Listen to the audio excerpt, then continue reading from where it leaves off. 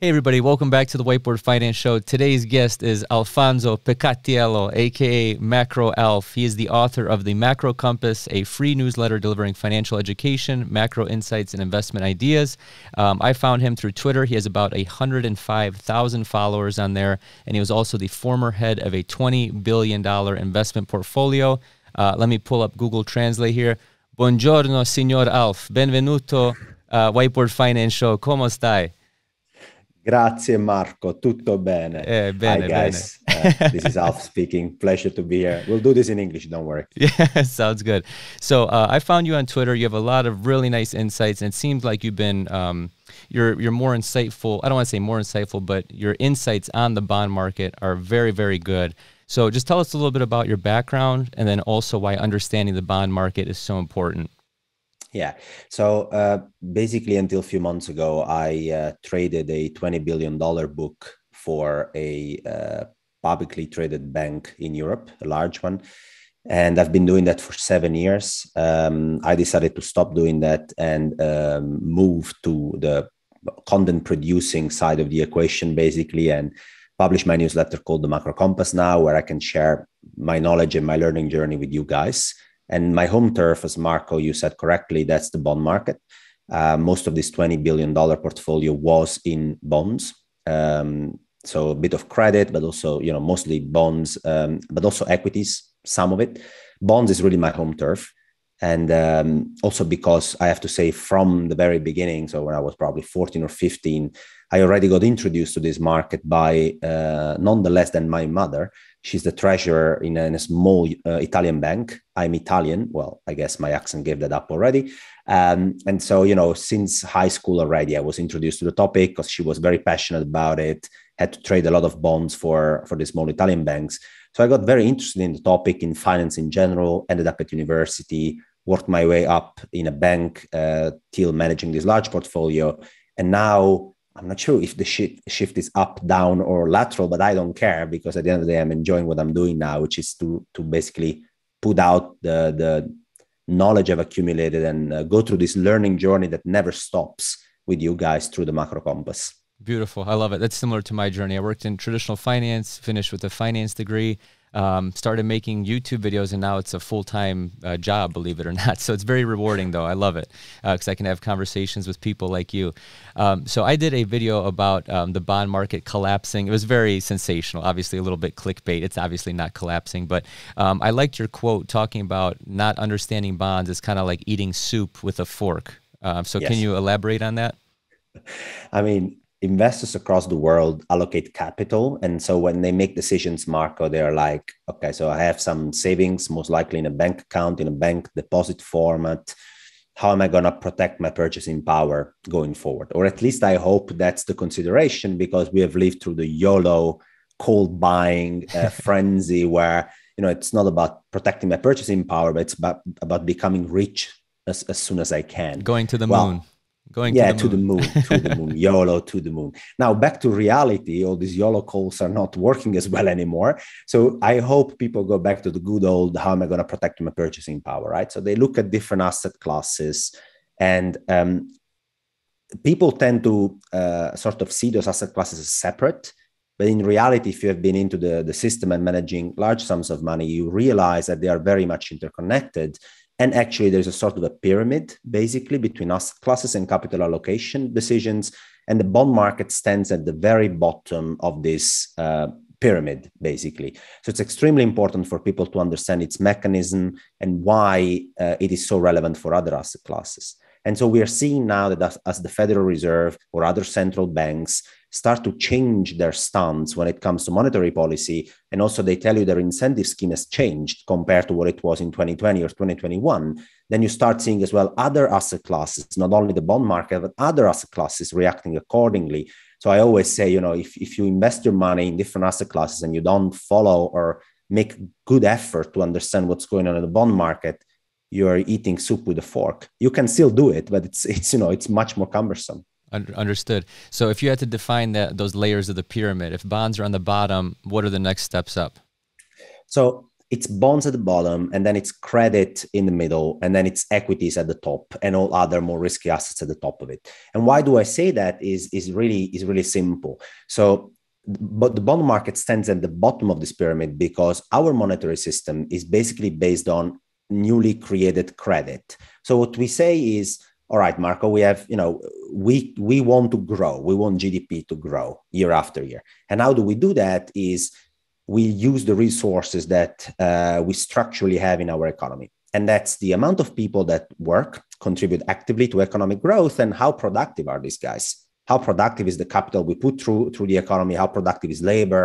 Those are really the two key structural forces to grow. Mm-hmm. And so when you realize around the 80s, the 90s, the politicians realized that, this demographic boom we had post the Second World War actually started stopping, as in the boom was there. And then in the 70s and in the 80s, you had this labor force expansion, all these boomers, baby boomers getting into the labor force. Mm-hmm. It means more people contributing to the economic growth. It means better, more organic growth. You also had the productivity development from the 50s to the 80s. You had an industrial development, and you had this post-World War, rosy environment for population growth and for productivity. Reach the 80s, the late 80s. Well, where is this tailwind anymore? It's not really there anymore. It's still somehow there, but it's declining in the rate of growth. And so we start levering up. From the 80s to 2020, what we have really done is, instead of slowing down our structural rate of growth, we wanted to maintain it in the 3%, 4% camp year after year, despite, the structural tailwinds were fading away. Mm-hmm. So how do we do that? Yeah, we borrow, we lever up. We basically say, if I want to buy a house and I want it to cost, I want it to be 500K this year, and then 600K next year, and then 700K next year, I will need people to be able to buy that at that increased price. How do I do that? I make them borrow at a cheaper and cheaper borrowing cost. That's basically what... AKA low interest rates. Correct. Got it. So low inflation adjusted interest rate, real borrowing costs after inflation have gone down materially from the 80s to 2020. And so we continue to do this trick where we bring more credit into the economy and we make it much cheaper for people to borrow, so that they are incentivized, or they feel they can borrow more, which means they can purchase highly priced assets. And also the economy tends to run because we oil it with all this credit and all this purchasing power that in reality is just future purchasing power that we are bringing forward while borrowing at very cheap rates today. Mm-hmm. And so the bond market, coming back to your question, sorry for the long answer, stands at the bottom of this pyramid because bond market prices and bond market yields are the very first layer that determines if you can get this credit cheap or expensive. Your mortgage rate depends on where bond yields are. How banks think of making mortgage rates is they look at where treasury yields are, mm-hmm. and then they, of course, overlay a credit spread on it because, you're not the treasury, you're not the government, you're Marco and you're Alf, so you can lose your job. And then at some point, you might be able not to pay anymore your mortgage. So the bank needs to apply credit spread on top. So if you look at the pyramid, it's bond, and then it's credit, and then it's equities, and then it's everything else on top. But understanding how the bottom of the pyramid works and why bond yields move up or down and whether the curve is steep or flat, those are very important things to understand how to allocate your capital throughout the structure. Absolutely. Yeah. So for people that are at least in the United States, typically our 30-year fixed mortgage rates, they follow the 10-year treasury curve.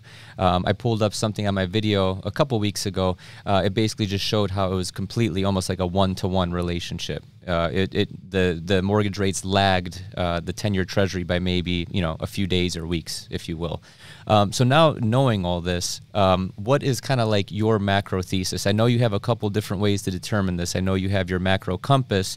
Can you talk a little bit about that? Like, what are your conviction trades now, knowing all this? So let's make it simple, and then we go into the details. The main macro thesis is that this is the moment to play defense with your portfolio and not to play offense. You have probably played offense, I hope so, in a very successful way throughout the second half of 2020 and throughout the whole 2021. Well, this is not the period to be very aggressive. It's the period to be more defensive about your purchasing power, which generally means increasing your cash allocation, which, it's something very expensive to do over a very long period of time, but over medium or short periods of time can provide you with some liquidity to put at work at better entry levels. And also, if you're not in the US, I generally like increasing my dollar exposure here. So you can either get access to a dollar bank account or to short-term dollar instruments that basically give you access to dollar exposure. And if you really have to be invested because you have a mandate or because you really don't want to get super defensive, then I would generally advise to look for more defensive sectors. So what I call the low beta sectors, basically where they track the indices, but they track it to a lower extent than highly volatile companies, and especially sectors that are strong balance sheet sectors. So I'm talking about pharma, utilities, this kind of more defensive stock market sectors. Consumer staples, things like that. Sorry, consumer staple. Correct. Exactly those.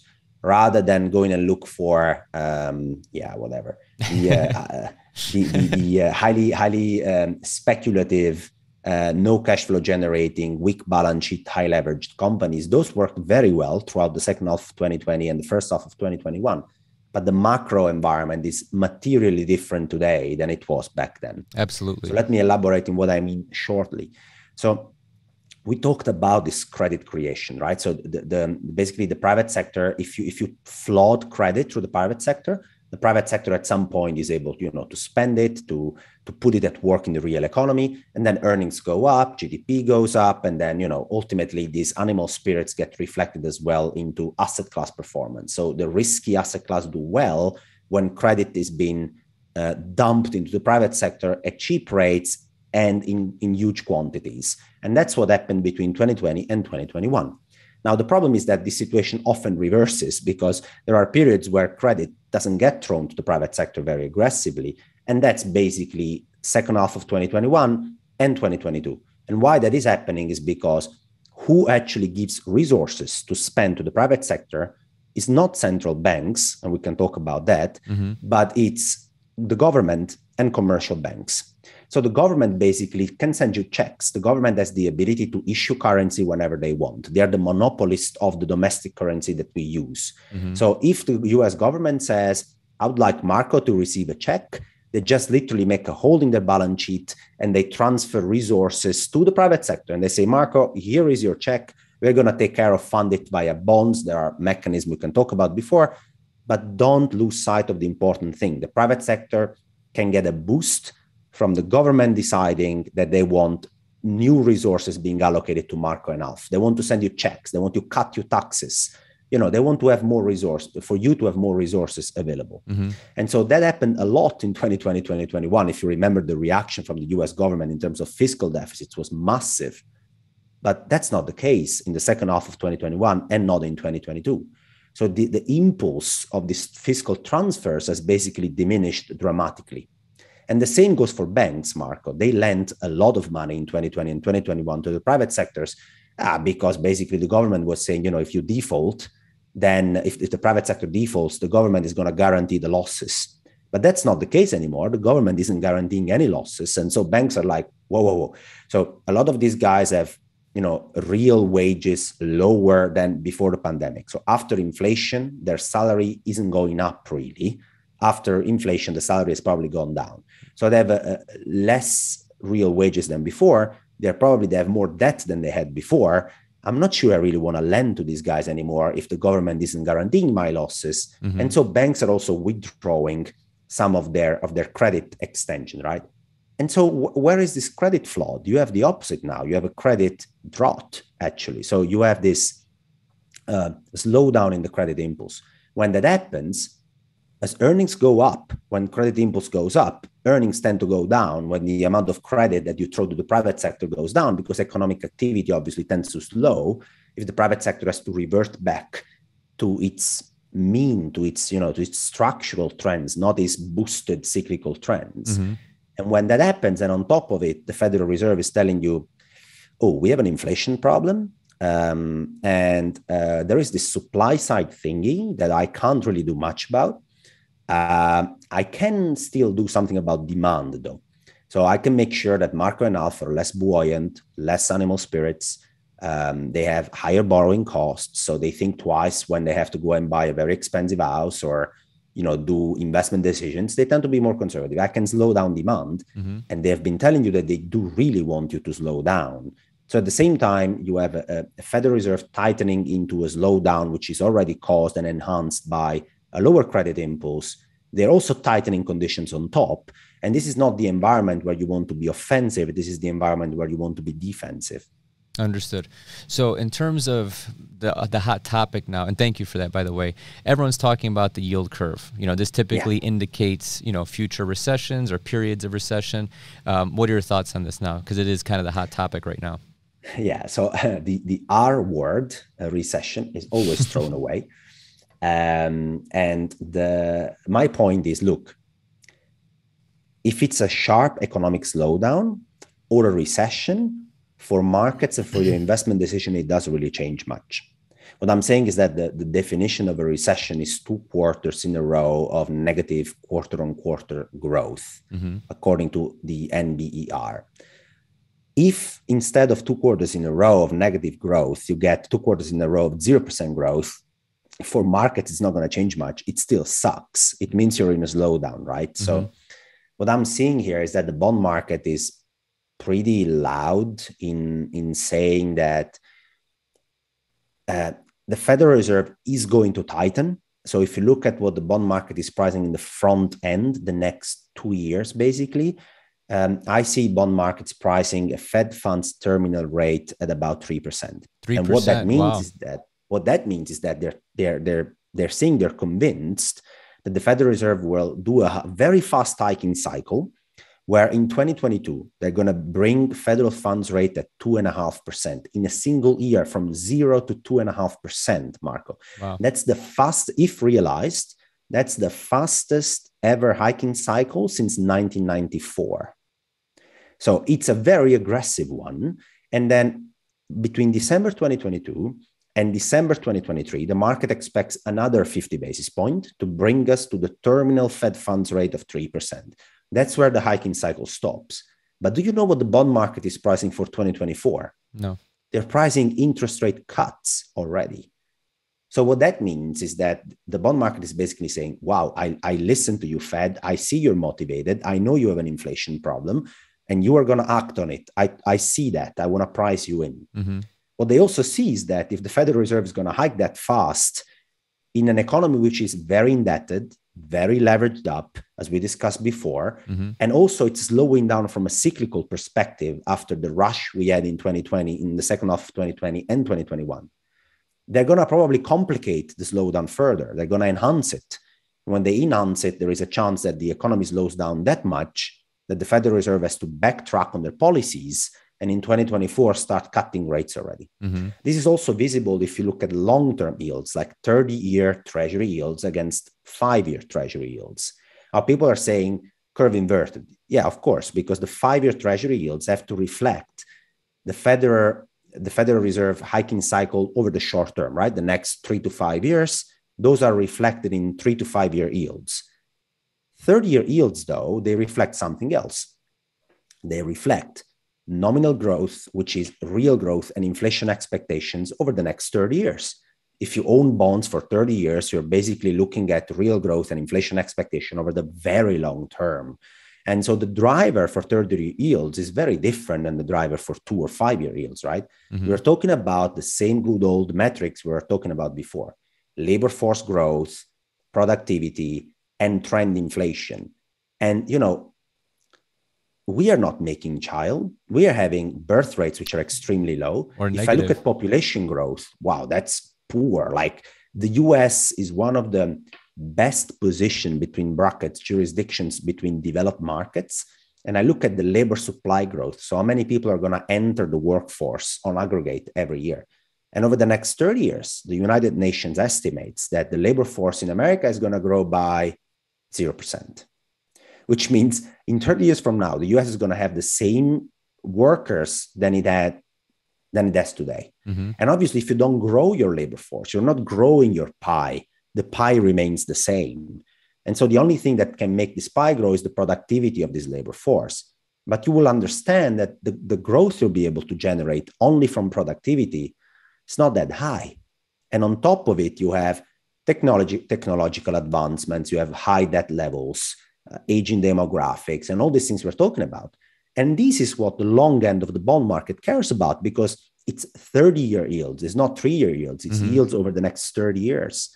And so those remain very anchored around these structural levels and structural headwinds we're talking about, while the short end can move up temporarily if the Federal Reserve goes with the hiking cycle. And then obviously if the short end goes up in terms of yields and the long end remain anchored around these metrics we discussed, yield curves tend to invert. And I think the bond market is doing a very good job at speaking very loud about these problems. And as always, you will have at the beginning, the Federal Reserve will try their best to, overlook or find creative ways to say that the yield curve doesn't matter. But in reality, it's not like people tend to say the yield curve precedes recessions. Again, the yield curve is flattening for good reasons. And if it's not a recession, it's likely to be a sharp economic slowdown. And the Federal Reserve, as always, has an incentive scheme which they want to go for, which is to fight inflation. And they're going to try to buy time and say that the yield curve inversion doesn't matter, that certain very creative slopes of the yield curve are not inverted, so it's all fine. But in reality, I think the message is pretty clear. Understood.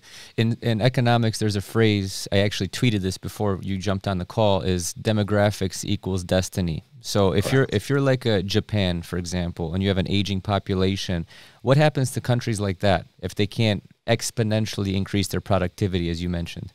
Well, you end up in a situation where your structural GDP growth year after year is really, really low. So Japan has a workforce that shrinks year after year, and it is slightly offset, more than slightly offset by productivity rates, which puts Japanese potential GDP growth at around about 0.5% a year, maybe 1% a year. That's it, 0.5%. Now you basically grow very, very, very little. If you want to grow more, what you do, Marco, as we discussed before, you lever up. Right? You say, okay, I'm going to borrow and I'm going to throw more resources at the private sector. It's a shrinking labor force with a stable productivity that now all of a sudden gets thrown more resources at it. That's basically what it is. Now, the issue is obviously if wages aren't going up, in order for this additional leverage to be thrown at the Japanese workforce, it needs to be very cheap, very, very cheap. So then real interest rates are going to be very low. And that's basically the kick the can down the road mechanism you're going to be trying and achieve, right? They've been doing this since the 90s, I feel like. And I feel like United States is almost like it lags Europe and Japan by maybe, 20, 30 years, whether it's politically, culturally, philosophically. And I feel like what we're seeing in Europe, because you and I obviously both have ties to Europe, whenever I go to Europe, I see the things happening in the United States 10 years later, 20 years later. And it's like, I already saw this before, right? Like, am I right with that or accurate? You are right. You are right. And there are, of course, differences amongst jurisdictions, but I put a chart on the macro compass that shows that Europe lags Japan by 10 years and the US lags Europe by 10 years, 8 years on average. So basically US is Japan 18 to 20 year lag effectively. And it's very hard for people to believe that. And again, the US is very different from Japan from a couple of perspectives. First of all, nowadays, the US has the global reserve currency that allows them more flexibility, let's say, than Japan has under certain circumstances. It also attracts capital to the US. And that's also why the US can have Silicon Valley, very productive, very productive technological sector as well. And that helps on the margin. And also why US can attract more immigration because the net labor supply growth is also influenced by immigration. If I have net immigrants that join the labor force every year, that's good for my economy, right? In terms of long-term structural growth. So the US is different from Japan from this perspective, but the direction of travel is inevitable because US potential GDP growth calculated today is about 1.6%. And so 1.6% is not an extremely palatable GDP growth for any politician. I mean, everybody wants to grow 3 to 4%. So the US has been doing the same. They've been sloshing the private sector with more credit. They've been levering it up, either the public sector or the private sector, a combination of both. US private and public debt to GDP is 320% combined. So you wonder up until which point I can raise this number. And here I want to make sure that people understand the public sector and the private sector are very different animals. The public sector, if it issues in its own currency and inflation doesn't go completely out of control, in principle can have very large amounts of debt without much problem. And why is that? Because the public sector, the government, is the issuer of the currency. It's the monopolist of the currency.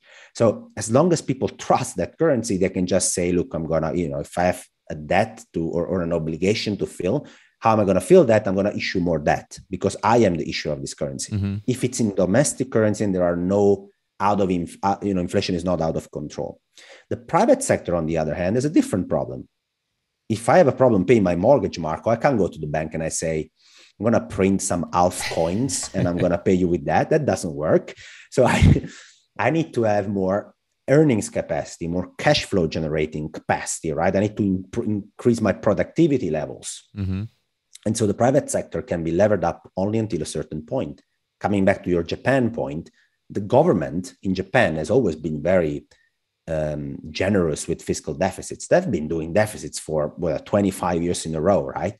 But why is Japan not able to grow cyclically that much stronger than the 0.5% or 1% structural GDP growth we talked about before?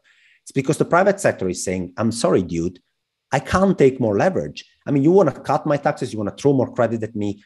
Sure, but I don't feel comfortable with all this credit. So what I'm going to do is I'm going to use the newly created credit you just sent me, and I'm going to pay back some debt that I had in the past, which basically offsets effectively the whole effect, because the private sector in Japan knows they can't grow. They're aging. Their productivity levels are stagnating. They don't have net immigration. And so they've been actively fighting back this leveraging mechanism, also because interest rates in Japan are already at 0%. Mm-hmm. So how are you going to make it cheaper for me, Marco, to bring my leverage from 4 times to 5 times with the same salary, with the same long-term productivity trends that I have in my mind? How are you going to make it for me affordable to borrow if rates are already at 0%? And in the US, rates are not 0%, but we got very close to that in 2020. And so at the next round, if the US wants to lever up its private sector even more than it is today, yeah, I'm sorry, but it has to make it even cheaper. Or otherwise, you'll have to find a way to tell me how the US structural growth, so population growth, productivity levels, can grow very substantially so that people make higher salaries and they can therefore lever up even if rates are not 0. And so you see where I'm going here. We're all in the same camp, I think, because that's how our monetary system works. It works like this in Japan, in China, in Europe, in the US. On the macro compass, I posted a chart on private plus public debt levels in China, Japan, Europe, and the US. And of course, there are some time lags, but we're all playing the same game, mm-hmm. China included. China had a massive labor supply growth, huge, between the 80s and 2000. So basically 20 years later than the US had. Mm-hmm. They entered WTO in 2000.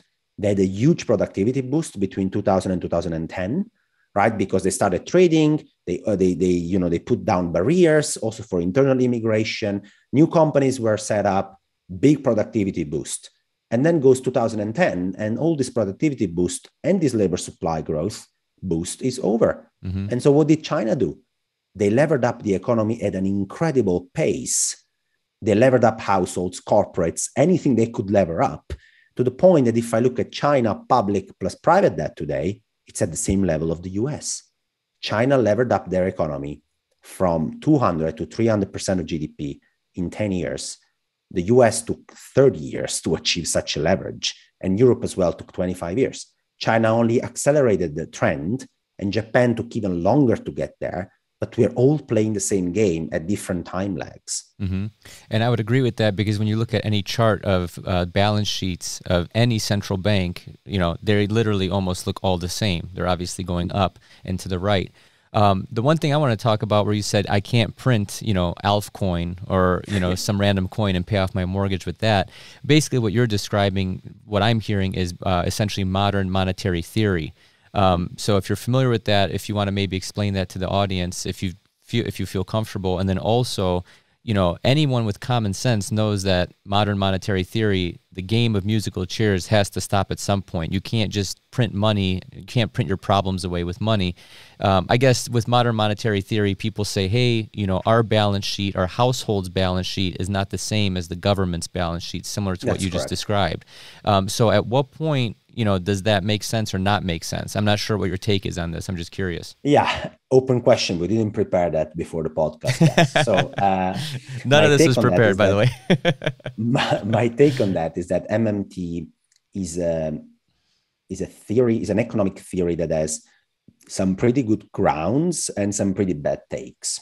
So the pretty good ground is that it dispels the deficit myth. Mm-hmm. So Stephanie Kelton, I think, wrote a book called The Deficit Myth, yes, which I read. And I think it's brilliant under certain circumstances, and there are some bad takes in that. So let me specify. So we are taught at university to think that the government has the same limitations the households have. And that's just not right. The government balance sheet doesn't work like a household balance sheet. The government issues the currency. We use the currency as private sector. That's a material different. And MMT has been very vocal about that. And I think they're right. They're right. Just running a T accounting system of who and how money is created gets you a better understanding compared to the Keynesian theories we are taught at university, mm-hmm. which are mostly wrong when it comes to money and money creation. It's actually true. But where do they take it wrong is that they basically assume, they bring this concept of household's balance sheet working different than government balance sheet to the extreme. And they say, well, unemployment shouldn't exist. That's basically one theory of MMT, where they say the government is the issuer of the currency and it can just stop up and down the amount of money, credit, however you want to call it, that goes to the private sector at any point in time. It can make it run very fast. And then when things are running very fast, it can just withdraw these resources or can increase taxes, which is the same, because it will ask the private sector to basically pay back some of this newly created money. And that is going to be a mechanism that works perfectly by itself. We don't need anything else. Unemployment shouldn't exist. We are choosing to have slack in the economy. That's basically what they say. By being too stingy and thinking of deficits like they are evil. So deficits are not evil in the first place. They are evil if the credit which is created, the new money that is created, is spent in unproductive ways. So if we lever up and we go buy houses, or we go and buy YOLO calls with it, then likely this is not the right use of credit. But what the MMT doesn't look at is the fact that the private sector will make a certain use again of this newly created credit. It's not like there is an optimal credit allocator that says, oh, I'm the private sector, MMT is the prevailing theory, they're now throwing credit at us. I will make my rational assessment on how to use credit that is credited to me so that the economy grows and that we close the gap and we all invest in productive outlets, et cetera, et cetera. Unfortunately, the private sector doesn't do that. The private sector allocates resources to whatever they deem fit at any point in time, which is basically, it causes, if applied to the maximum, this theory effectively causes large imbalances very frequently. 2021 in the US is roughly a decent example. So people say 2021 in the US is MMT. No, it's not, because MMT brought to the maximum extent means that politicians today wouldn't be discussing about how do I slow down this, how do I pay back my debt. Mm-hmm. They would simply be saying, okay, say, forget it. I don't have any debt to pay back. Exactly. That doesn't matter. What I have to do here is to make sure I slow down the private sector by signaling or taking resources back from them, but not with the mentality of paying back debt. So MMT is we have a half MMT here when it comes to spending, but then the other half of MMT, we don't have it yet because people are still thinking about how to pay back debt, right? But the first half of the MMT-like experiment we had in America in 2021, I think it's a pretty interesting one, because what America did is they went away and spent 20 to 25% of GDP in fiscal deficits in a year and a half. Mm-hmm. That's huge. It's a huge amount of new resources thrown to the private sector. And true, some of these resources had to offset the pandemic losses. They were very large, right? But now you realize those resources were way too much. I mean, the US overreacted when it comes to fiscal stimulus. They did way too much on an aggregate level. And now we are seeing the private sector using these resources they probably use most of these resources in a non-long-term productive way. So they filled the income gap, and then they went on and with animal spirits, they perhaps made some investments without thinking about the long-term productivity of these investments. Mm-hmm. And now coupling up this with supply constrictions, you have inflation running at 7.5%. And now, the MMT theory would say, okay, well, first of all, that shouldn't happen, because if you throw resources at the private sector in a commensurate amount, which is very difficult to estimate ex ante, I should add, you wouldn't have inflation at 7.5%, but you would have, a more balanced recovery. But now that we are here, we don't care about paying back our debt. We just care about slowing down the whole thing, which is not what politicians are thinking. They're thinking about, how do I ever pay back my 140% federal debt to GDP? So we have a half MMT, and I think there are good takes and bad takes in the theory. Understood. So I think this all ties into, and I know you have to run here in about 10, 15 minutes. There's so much more I prepared for this interview, but I know we're kind of constrained. But I think the big elephant in the room, especially now, are central bank digital currencies, CBDCs. Yeah. So I feel I've been following this stuff. I told you before we got on the call, I'm 34. I've been following this stuff for like 20 years. And I've always been kind of like on the, not the mainstream media sort of perspective, but I've always followed kind of like fringe documentaries and things like that. So I've always known about fractional reserve banking, central banks, things like this, right? So now what I'm seeing in my young age, I guess, I'm still young, relatively speaking, I feel like politicians are starting to see that, hey, people are awakening to this, fiat credit system, because everything is credit, as you mentioned in the beginning of this podcast. Do you think that CBDCs are kind of like the emergency brake, or like the parachute, or like the emergency button for all of this? So, extremely smart question, Marco. And CBDC are an escape route to kick the can down the road further. So let me try and explain what I mean. Go back to the Japanese example or the European example. So in Europe, we have ECB, European Central Bank, deposit rates at minus 0.5%, minus 0.5%. So hold on, real quick. Sorry to interrupt, Alf. I didn't mean to derail you. So for American people, they can't even fathom this. So can you just briefly explain that very quickly?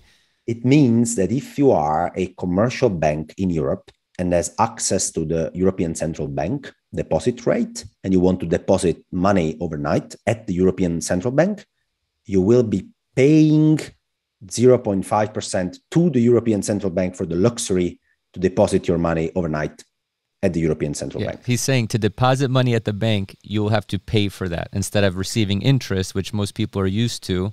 Now it's the other way around. Sorry. Yes. So continue. I apologize. I didn't mean to derail your thought.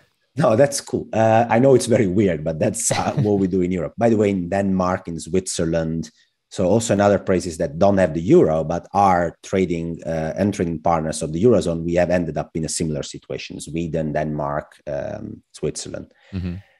So go back to this. And now think about what we just discussed. We said that demographics and productivity are very poor. And so poor structural GDP growth is waiting for us. And we instead want to grow more. We want to, achieve decent levels of growth. So we need credit to achieve that. That's what we have discussed. And say that to make credit cheaper for a European guy, you need to have rates that are lower, right? I mean, if you want somebody to lever up more than it is already, and his wage is not higher, then credit needs to be cheaper. Mm-hmm. How are you going to make credit cheaper on a marginal basis if interest rates are already minus 0.5%? There are two ways. Either inflation goes up by a decent amount in a sustainable way, by the way, which basically means that the nominal interest rate that you will be paying is still around about zero, but inflation will eat away the liability, the debt on a real basis. So basically, if you borrow $1 million and inflation is running at 3% for 10 years, when you go and you pay back, you have to pay back the same million that is worth much less in real terms because inflation has gone up. That's the other way to make borrowing more affordable, let's say. Now, the other way to make it more affordable, and I think the central banks are going towards that direction, is to make sure that interest rates are not floored at minus 0.5 or minus 0.75%. Today, the reason why they are floored is the existence of physical cash. So the existence of physical cash basically implies that somebody in Switzerland or in Europe, if you want to make him pay 1% to own money on a bank account, he would rather start looking at some vaults. And vaults obviously have an insurance cost, have a storage cost, have a transportation cost when you need the money. It's very impractical.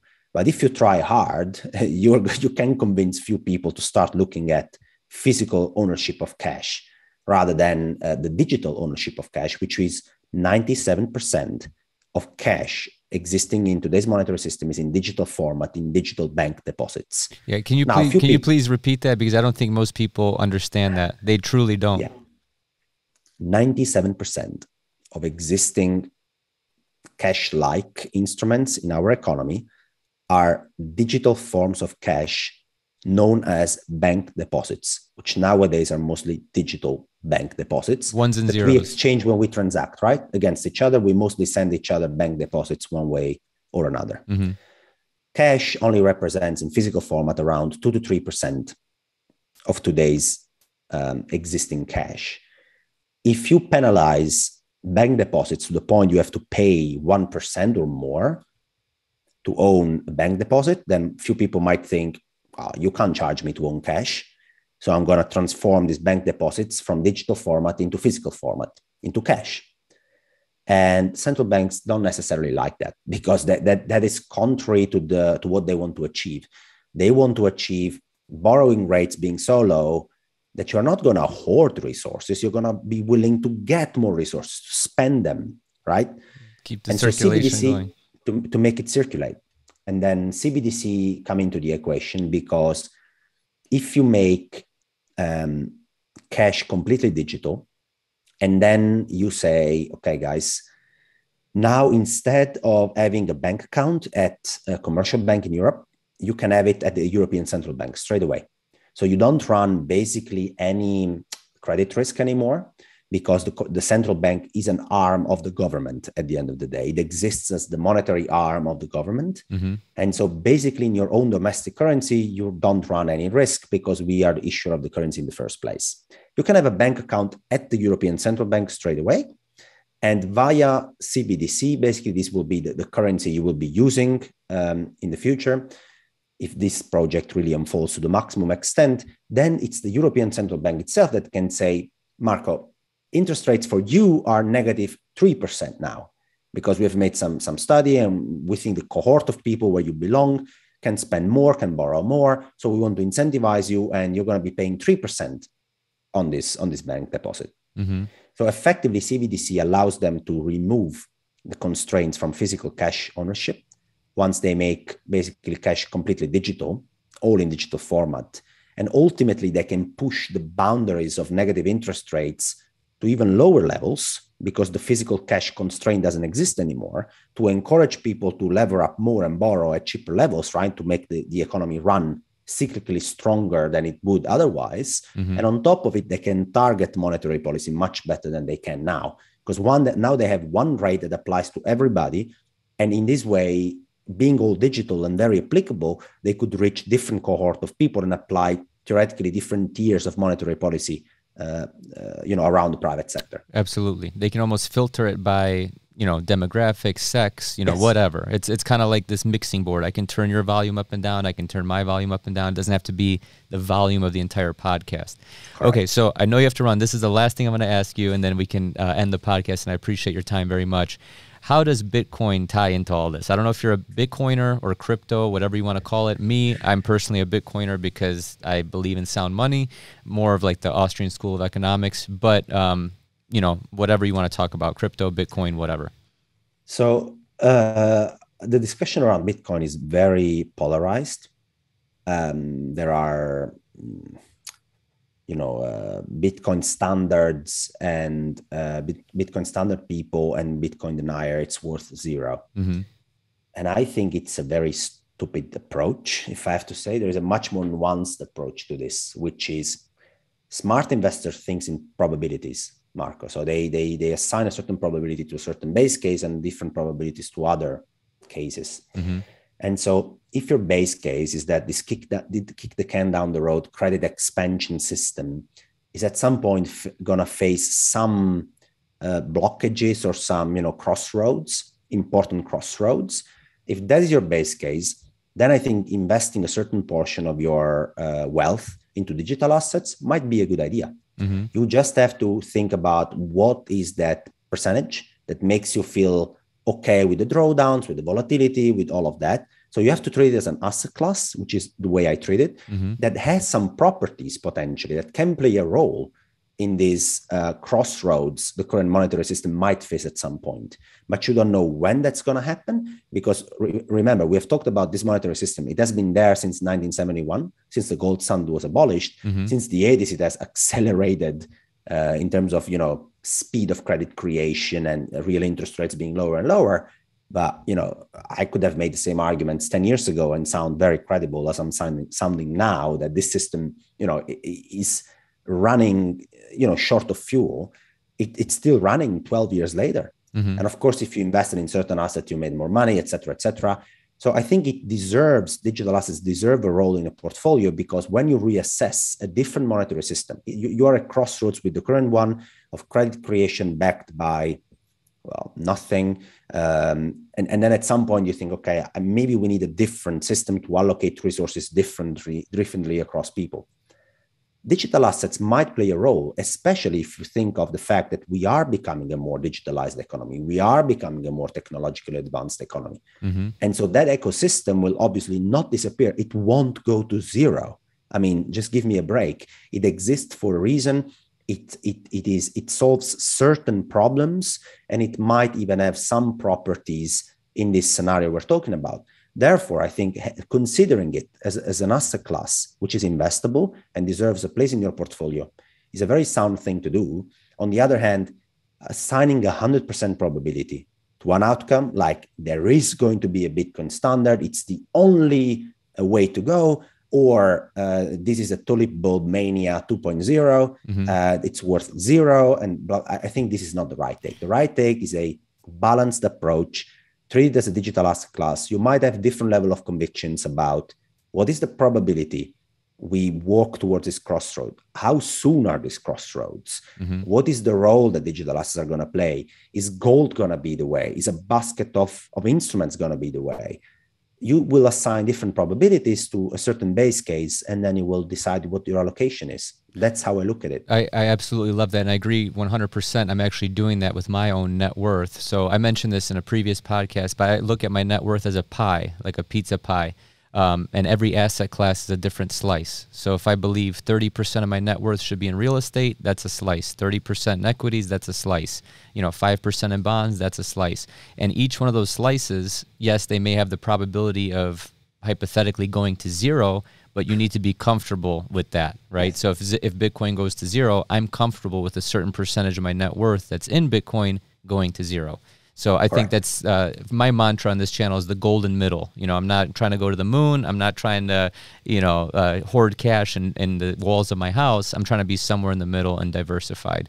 So with all this being said, thank you so much, Alfonso Elf. I really appreciate your time. If you can end the podcast with any nugget of wisdom, it could be any book you've read, anything you've done in the past, what would you leave my audience with?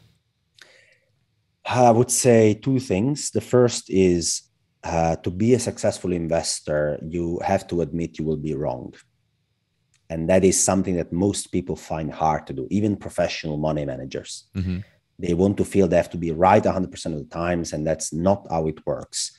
We all are wrong. And the most important thing is to make sure that the losses are smaller than the profits at the end of the year. Really, that's the most important bit. There will be losses, and you can't do anything about the fact that there will be. but you can limit the extent of the wrong decisions and make sure the right decisions instead are making large amount of profits for you. That's in general a suggestion, both as a trader, as an investor, in general. Just be honest to yourself and be humble, or markets will humble you. Mm-hmm. And then the second one is a sentence I'm going to borrow from my friend Michael Gayed from the Lead Lag Report. And he says, there are no gurus, there are only cycles. And I quoted him in my last newsletter, and I think he's perfectly right. Because plenty of people have a narrative to sell, basically, and they will go around and say the same narrative for 10 years, and then like a broken clock, they will be right 2 times a day. Even a broken clock is right 2 times a day, right? It's broken, but there will be 2 times where it's midnight or 12 o'clock. And so the broken clock will be right. The thing is, I learned that being nimble and honest to yourself in terms of when did you make a mistake and why, it's by far the most sustainable path towards being a decent investor over the long term. 100%. I couldn't have said it better myself. And I actually have that "there are no gurus, there are only cycles" quote based on your article. Has your portfolio realized that the money printer is out of order? But maybe we'll save that for another episode because I know you have to run. Where can people find you? Where can they learn more about you, Alf? So the easiest way is to go and subscribe to my newsletter. It's free, so there is no charge at all. I publish once a week, give you macro insights, financial education, if I can, and some investment ideas as well. It's called the Macro Compass. So if you can Google it, you will find it, the Macro Compass. Otherwise, the link is themacrocompass.substack.com. It's a Substack free newsletter. Otherwise, you can just follow me on Twitter at MacroAlf. It's a very active Twitter account. It's a full-time job by now. I didn't know that running a Twitter account was so difficult, but it is. It's a lot of work. It's a lot of work. I don't focus 100% of my brain on Twitter because it's too much. Sometimes I just use it for shit posting, for lack of a better term. I use it for fun. But guys, please follow Alf. I found him on Twitter, and his insights, as you can see from this interview, are extremely deep. And I tend to agree with a lot of what he said today. I'm glad to have him on. Thank you so much for coming on, Alf. I appreciate it. Thank you, Marco. Yep, my pleasure. Thank you for listening to the Whiteboard Finance Show. To read more about today's episode, visit whiteboardfinance.com. And don't forget to subscribe to Whiteboard Finance on YouTube. This show is for entertainment purposes only. Investing of any kind involves risk. While it is possible to minimize your risk, your investments are solely your responsibility. This show is copyrighted by Zlatic Media LLC. Written permissions must be granted before syndication or broadcasting.